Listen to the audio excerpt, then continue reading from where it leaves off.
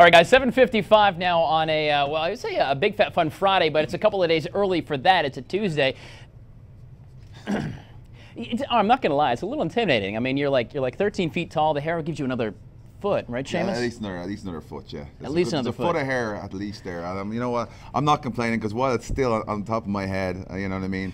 And it's still there. I'm going to try and enjoy it as much as I can, just like yourself. I was going to say, I'm a fan of good hair. Yeah, you cover that hairline up pretty good. You have to give me some tips.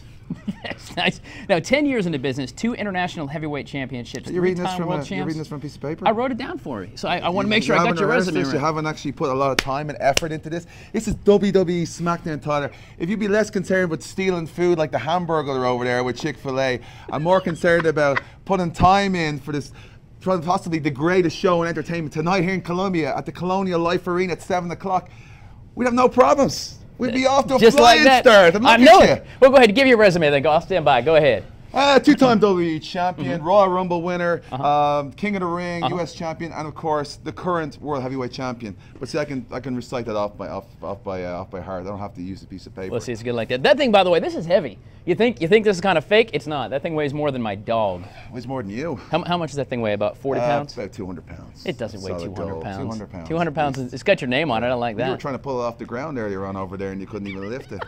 I was like getting concerned about you. I thought you were going to put your back out. I might have pulled something. I'm not sure, but you know what's great about tonight? Talk to me. Not only do we have a super show here with SmackDown, it's also going to be Triple H is making his return tonight. The legendary Triple H, multi-time World Heavyweight Champion, WWE Champion. That's going to be great. And Arn Anderson, Hall of Famer, that's right, is going to be making sure that in this triple threat steel cage match for the World Heavyweight Championship with myself, the Big Red Monster Kane, and Alberto Del Rio, he's going to make sure that nothing gets too out of hand. But you know, let's be honest, it is a steel cage, and anything and everything can happen. So where's the money tonight? You gonna be wearing this home after tonight? I'll be saying a couple of prayers before I go in there that I will be. I hope so. So you've actually been around 10 years, been around a few minutes here in professional wrestling, but I remember like Barry O, Hulk Hogan, remember those Greg the Hammer Valentine? Yes. Who did you look up to back when you were a wee spot over in Ireland? That's the worst Irish accent I've ever heard. I know it's not, but you know what? I'm glad you're here. That's like Darby O'Gill style. I'm glad you're here. I want to know this. Here we go. Can I try one out? Can I? Because I think it's pretty good. Go on. Ooh, I'm sitting here with my friend here, Sheamus, and he's a big Irishman just like myself. I drink a lot of cold beer. I do. See, you want to hit me, don't you? I don't want to hit you. I just feel sorry for you. I just need to get you a bit of a social life, get you out there more. I probably think you have too many Chick-fil-A sandwiches there this morning. You know, it actually sounds like something off Family Guy, to be honest with you. It's pretty bad.